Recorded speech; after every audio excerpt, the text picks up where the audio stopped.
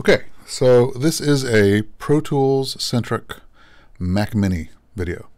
It's really only going to apply to Pro Tools users interested in upgrading to an M1 Mac, be it a Mini or a MacBook Pro, I suppose.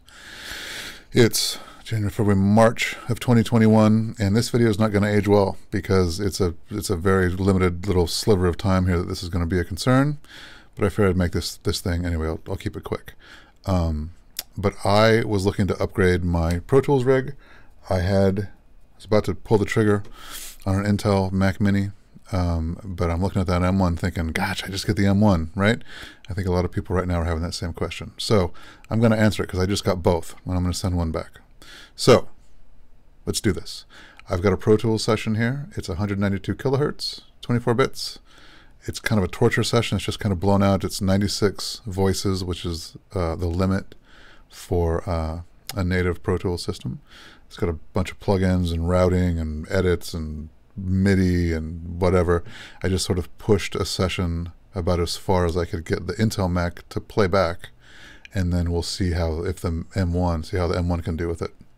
And then I've also seen some videos where guys are using like the number of instances of a plugin to sort of benchmark performance, and I figured let's do that too. So I've got another session called Instances of Shit that we'll use. So let's do this. Okay, so this is the M1 in my Instances of Plugins test. So let's start with the Magic Death Eye, which is a biggie. And they all open. And it looks as if my system usage is around, I'm going to call it 80. Here comes the decapitator.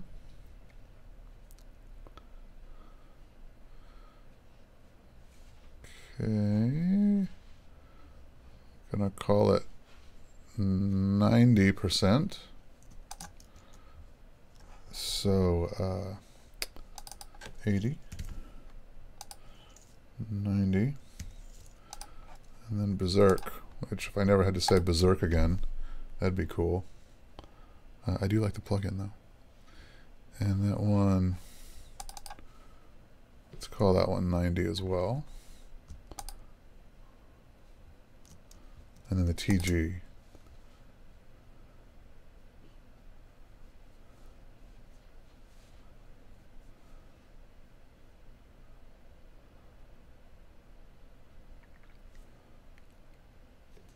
Okay, and then so for the TG, the Waves TG1, I had to reduce that to 24 instances. So let me save that like this. Okay, next. Okay, so here's my Instances of Shit session on the Intel Mac. So Magic Death Eye, that puts me at, I'm going to just call it 50%. This one. So Magic Death Eye, 50%. Little difference there, right? Let's look at another. Decapitator.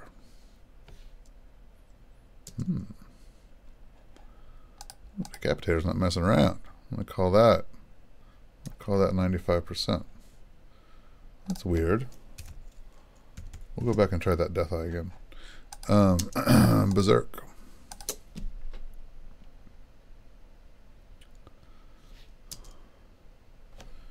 Okay, and I'm going into play to make sure that we're, I'm going to call this one 82%. Interesting. And then our old friend TG, the Waves TG.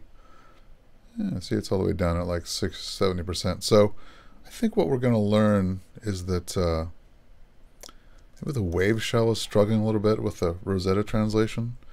I'm so far out of my depth there. But okay. Let's just try the Magic Death Eye again because it seems strange to me.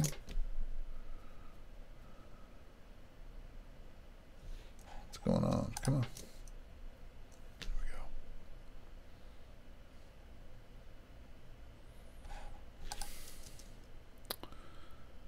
we go. Yeah, so that in play, that's more like 80%. I don't know what that was that first time. That's strange. Okay, so pretty similar findings there. Let's go to the torture test.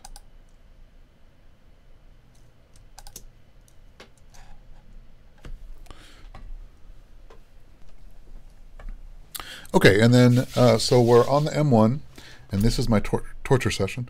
Let's see if she'll play. Okay, it'll play.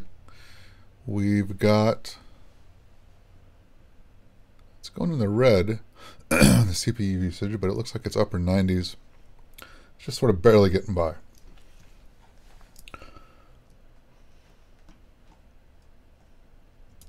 Yeah, let's call it 92.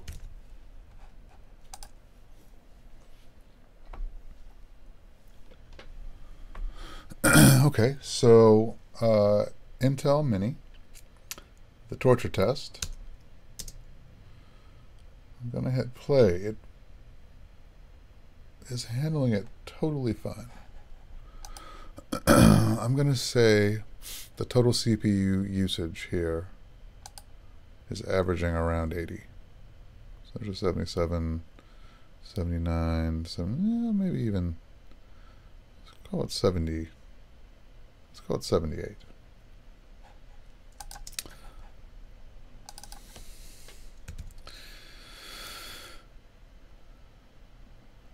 Interesting. Let's keep looking. Okay, and then here on the M1, this is just a song called Habeas Corpus that I've got here on my drive. It's something I mixed a couple months ago. But it just opens. I hadn't opened this before. This was obviously done on an Intel Mac. No problems. All my plugins came up. You know, it's not the most complex mix in the world, but it all seems to work out just fine. That's all I got, really. It's fine.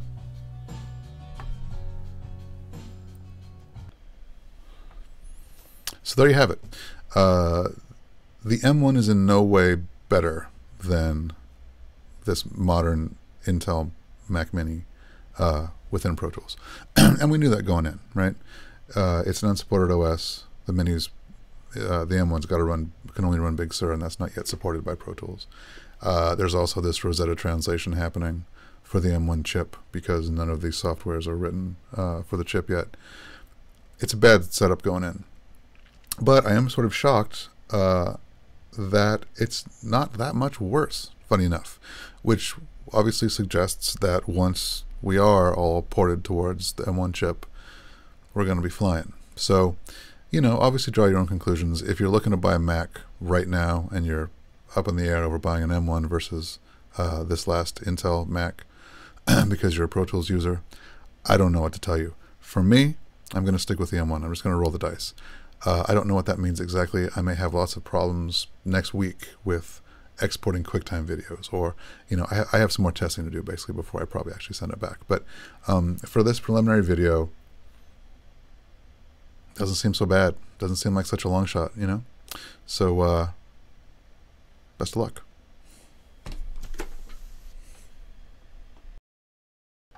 Hi, Tony. Did you want to make some records?